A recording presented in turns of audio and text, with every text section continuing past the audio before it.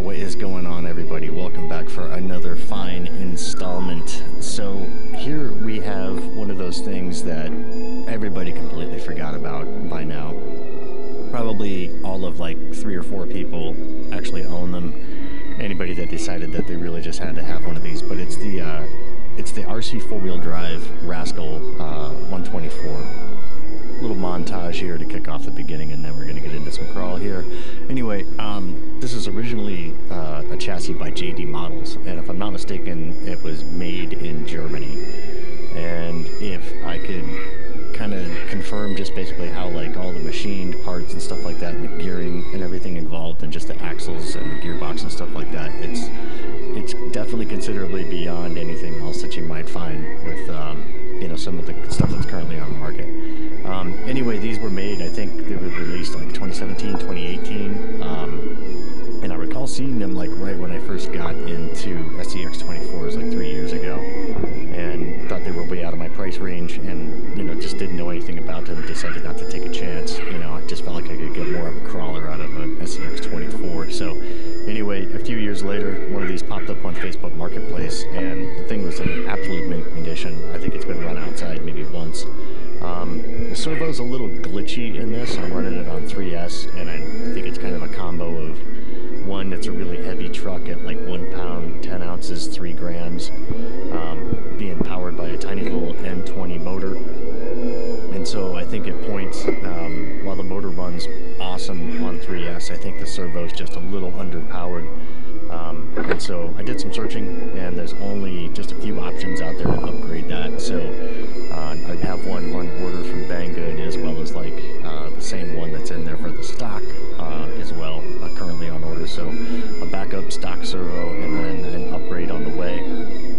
And kind of thinking about going with the FuryTech Springtail in this, the brushless system that people were running in the RC4 drive 124 Mojaves, the little guys. But this is a really heavy truck, and for what it's doing, for the motor that's in it, I'm super impressed.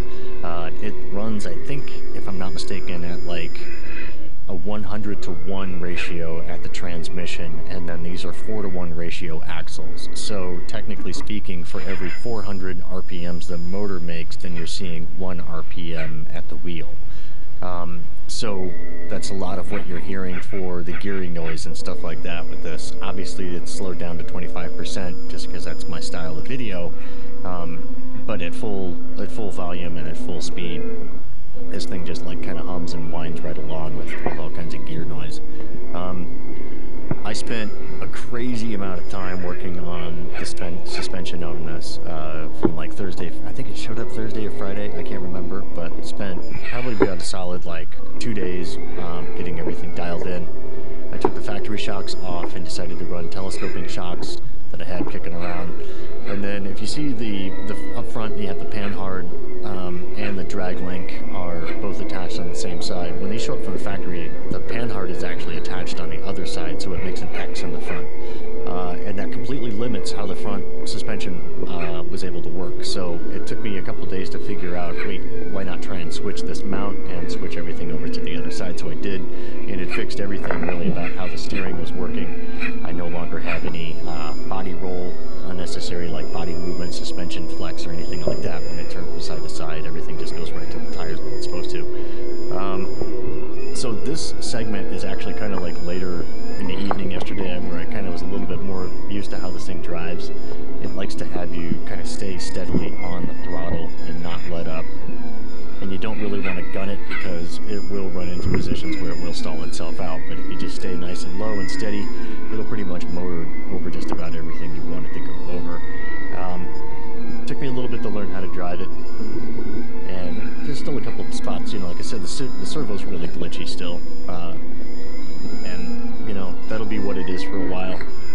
I think these are like 30 amp ESCs, if I'm not mistaken. This is actually one that you can do channel mixing and run dual output, so it has like a yellow lead, or running like from MOA, so I have an extra one of these around. And it's actually a really smooth startup and everything, so it's running FlySky radio on it. Now this segment is actually one that I kind of started off with that was newer than the one that we just saw. Not really quite fully used to how to drive it just yet in this, but this is where I was really learning what this thing's kind of capable of. What else can I say about the suspension on this? It was a long road to get it to this. I tried like 3 different springs for flex rate and stuff like that, and then I had these shocks set up on one of my rock rigs, and I had some really tiny springs set up inside for kind of like bump coils, and those I discovered were really limiting, with just a lot of friction, just causing some binding and stuff like that. So I took those out, and it really seemed to loosen up the flex of this truck a lot. And then what else? I just wanted to make sure that everything was lubricated and running well. That's another thing I could mention too. With this thing being such a finely geared machine, it needed to be lubricated and run. You know, the mesh really just needed to break in. It was really binding quite a bit right when I first got it, and that was partly because it had a pan hard bar out back, which was totally unnecessary, and then the pan hard bar up front was mounted on the wrong side. So basically everything was fighting each other, and then you're getting a lot of binding with the drive shafts and stuff like that. So it just took setting it up properly and then breaking it in. And then as you'll see here, I do end up rolling it. I've rolled this thing actually quite a bit, and it is, you know, it's a heavy rig. It weighs almost 2 pounds. It's what, 6 ounces shy of 2 pounds. So yeah, not bad. Actually, I think it's, what is it, less? So it's like 3 ounces, 1 pound, 10 pound, 1 pound, 10 ounces, 3 grams. So yeah, it is. It's about 6 ounces shy.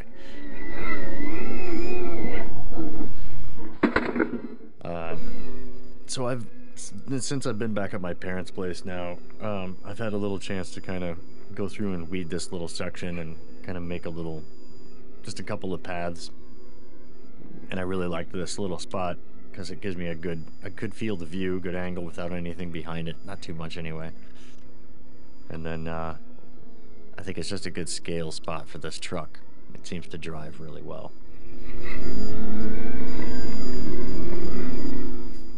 It gets diff hung coming up, but I think it's just kind of, again, I think this was at the point where I was just learning what this thing is, you know, going to do and what it's not going to do. Just trying to take it easy. Not burn up the motor within like the first two times out.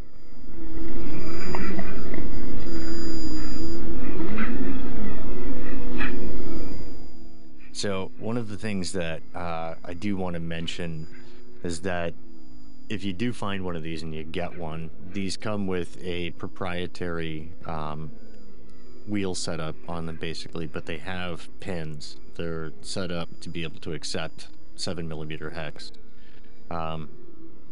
So you just need to completely disassemble the wheel and then pop that inner brake drum off. So it is like 6 lug nuts, and then you undo the 4mm internal nut, excuse me, and then pop that whole thing off, and then that reveals a pin. This quickly became one of my favorite lines, just because it kind of reminds me of home. And yeah, just that part where it breaks right up over. Well, and all of these rocks are from Vermont, including that Vermont greenstone, but these are just various pieces of things that I've picked up and brought back to my place, and I figured I'd bring some of Vermont to Illinois with me, and I'm glad I did. This rock really is much, much different than anything that my parents have, like, around the house. There's a couple similar pieces, but anything like it at all. And there's actually a few pieces of rock I've seen around town that make me want to get out and do an urban crawl session. So if you like this video and you want to see more of this thing, hit that like and subscribe. You're going to see a lot more of this truck, I think, this summer. Hopefully I can keep it running right. Thanks for watching. Take it easy out there, and I'll see you on the next one. All right. Peace.